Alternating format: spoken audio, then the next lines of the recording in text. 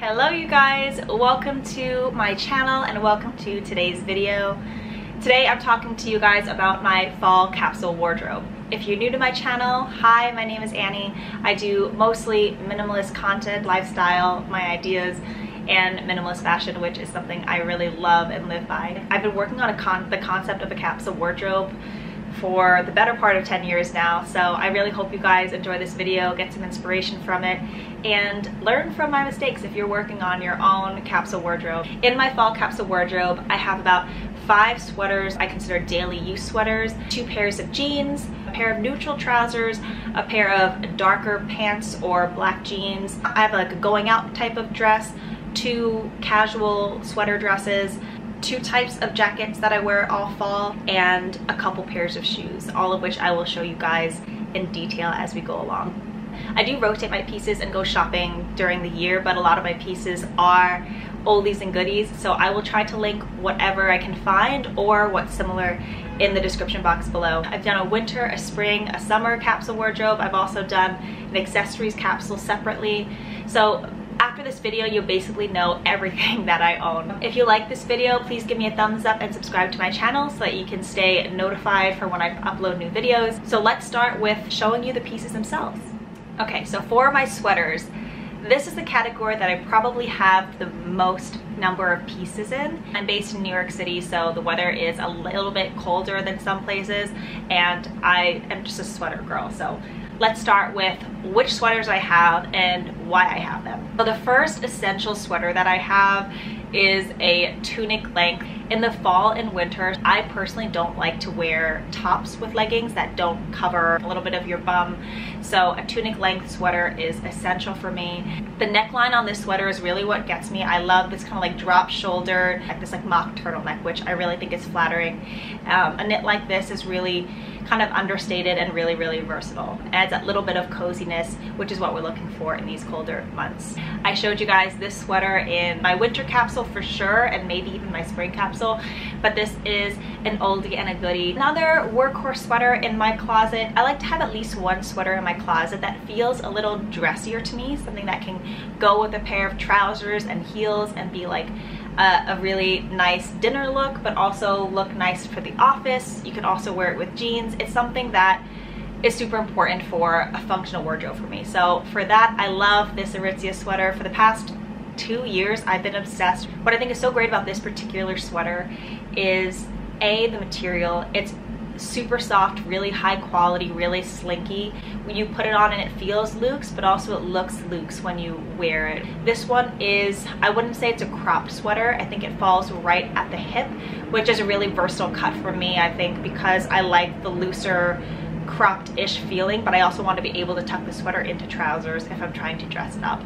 I also have another sweater that I like having 2 dressier sweaters, or sweaters that I can dress up easily, because I find them to be year-over-year classics. I've had this black sweater for, I don't know, almost 5 years now. This to me is this like uber chic, hair in a bun, red lipstick, trousers and heels look that I love, but also it's something I put on over like a knitted midi dress and make another outfit that way entirely. So I guess basically just having a couple different options for dressy sweaters, one thinner, one thicker, one light, one dark, I think really makes your wardrobe really versatile and really functional. The next sweater that I have is the opposite of neutral. I think for every wardrobe there should be at least 1 or 2 pieces that really just make you happy and make you feel bright. I've had this red chunky knit sweater in my closet for 2 or 3 years now. It's a cropped bright red turtleneck that's just the coziest material ever. It's something that when I put on, I feel instantly bright, instantly festive,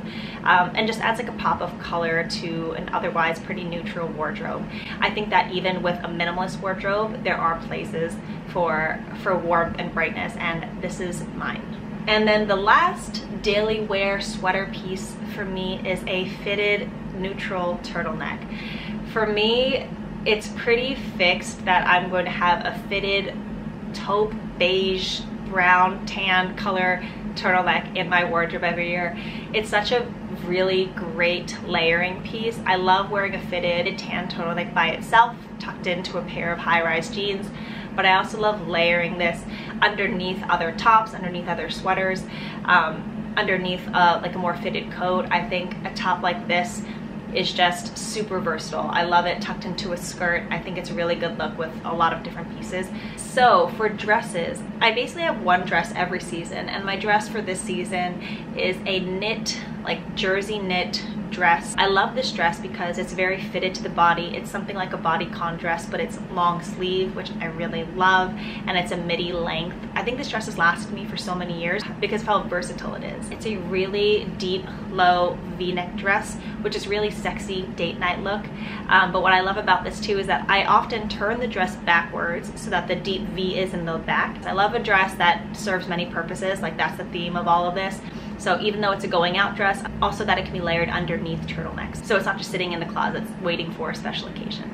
I almost always have a sweater dress that I'm wearing each fall. I finally realized how much I wear a sweater dress, so I decided to get 2 sweater dresses this fall. They're arriving today, so I'm not exactly sure what they look like on, but I'll give you guys a little look. I got these both from H&M. I'll try them on for you guys and insert the clips here. I think a sweater dress is just such an easy, mindless, and cute full outfit to wear during the fall. I love to throw on a sweater dress with a pair of sneakers or with a pair of boots. I'm actually on the hunt for some new boots this year. If I'm gonna get a whole piece like a sweater dress, I love to get a neutral color.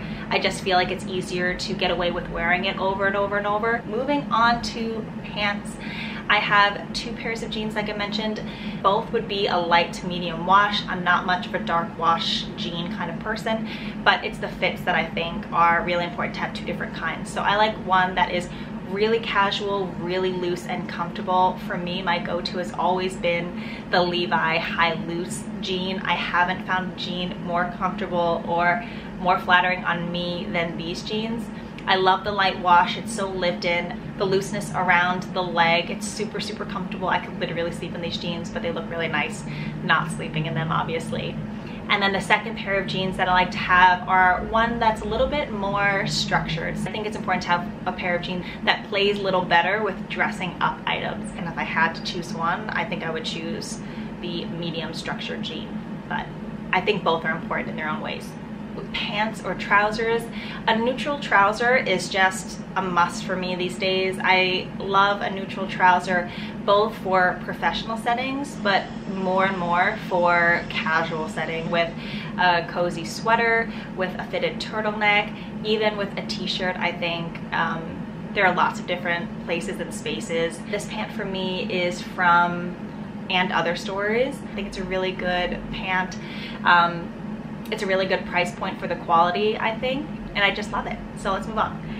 The last pair of pants in my capsule wardrobe is a darker pant. Whether it's like a black trouser or a black jean, I think just having one pair of dark pants is a must in a minimal capsule wardrobe. I like a structured culotte, one that kind of adds a little bit of flair to an outfit, that is really high rise, can be made very edgy, but can be dressed up really nicely and easily as well with a pair of heels. I will link some alternatives down in the description box because this is a really old pair that you won't be able to find depending on your personal lifestyle. If you don't need to dress up a lot or don't find yourself wearing trousers, I think a black jean is a great substitute. For outerwear, I have 2 pieces. I have this one trench. This is a new in piece for me. This is a really super oversized long trench. I've been loving the look of a super long trench with a lot of different outfits for this fall. The trench coat is such a classic fall spring piece. I think it's something that you will use for years and years and years. This jacket is really nice because you want to make sure a jacket that you have is waterproof, water resistant, really comfortable, keeps you covered from the rain, and a really long oversized jacket like this really does it for me. The other jacket that I have for fall is a light down puffer. For the fall, I just love this like rust orange color. It just reminds you of the leaves and pumpkins, and this jacket I got from Free People. I love a jacket like this to throw on over like a sports bra, over a t-shirt, over a sweater like this when you're just gonna go run out. If I didn't do a puffer, I might do a denim jacket, I might do a leather jacket. It's up to you. For me, and my lifestyle, a sportier puffer just is what I gravitate towards, and I've been loving this jacket so much. For more sporty items, I always like to have in my capsule wardrobe a logo sweatshirt. You see I'm right now wearing a neutral logo sweatshirt from the Museum of Modern Art. Logo sweatshirts are something that I tend to wear a ton, and I think a lot about a minimalist capsule wardrobe is knowing what you gravitate towards. I have this one, like I mentioned, from the MoMA. This is in a men's medium. I love an oversized logo sweatshirt, something you can wear nicely over leggings, but also wear with a pair of jeans, and wear it with a pair of pajama shorts, wear it with a pair of sweatpants. I think a logo sweatshirt can do a ton of things. I would even consider wearing this with like a pleated or skater skirt if I was a skirt person. One more top that I have is an oversized hoodie. I feel like an oversized hoodie is just essential. I don't know if that's the same for everybody, but I have a black oversized hoodie that's super comfy, super warm, super cozy. I'll link all the details below, but I tend to like an oversized hoodie in general. The very last category I want to talk you guys through are shoes. I think shoes are a super important part of every capsule wardrobe, and for the fall there are a few pairs I wear on repeat. The pair of shoes that I break out really quickly in the fall are my ultra mini Uggs. I have them in the chestnut color and I've been wearing them non-stop. Kind of a cuter look to dress up with other pieces, with jeans, with sweatpants, leggings, whatever you're going for. I can't recommend the ultra mini enough. They're just really cute. I decided this year to combine a couple of boot needs and just go for these Doc Marten winter grip boots. This is the combat style. A combat boot is really classic, really easy to wear with a lot of different outfits, a style that hasn't gone out for many years. And just in like the spirit of minimizing my pieces and like making more room in my closet, I decided to get the winter grip boots. It's easy for me to wear in the rain and also in the snow when the time comes. Last pair of shoes that I think is really nice in a capsule wardrobe are a pair of stilettos, whether that's a stiletto boot or a heel, something that looks nice with trousers, something that dresses up an outfit, really functional for like a full lifestyle wardrobe. I am looking for a like knee-high or over-the-knee stiletto boot. I'm looking for a boot that's particularly in like a dark brown color. I have a couple like ideas in my brain about how I want to wear them. As a minimalist, I kind of hate buying things that seem a little trendier or that I don't have a lot of experience wearing, but I've thought of so many ways to wear it that I'm curious to see if you guys think I should get it or not. So I'll put that down below and you let me know. Okay, so that is everything that is in my fall capsule wardrobe. I hope you guys enjoyed it. I'll leave all of my links that I can find in the description box below, and as usual, if you have any comments, if you have any suggestions, leave them down below. I love chatting with you guys. Reminder, if you like this video, to subscribe to my channel and give me a thumbs up and tell me what you like, what you think, what you're doing with your own capsule wardrobe. I'm always so interested to hear. Thank you guys so much for watching, and I hope to see you in the next video.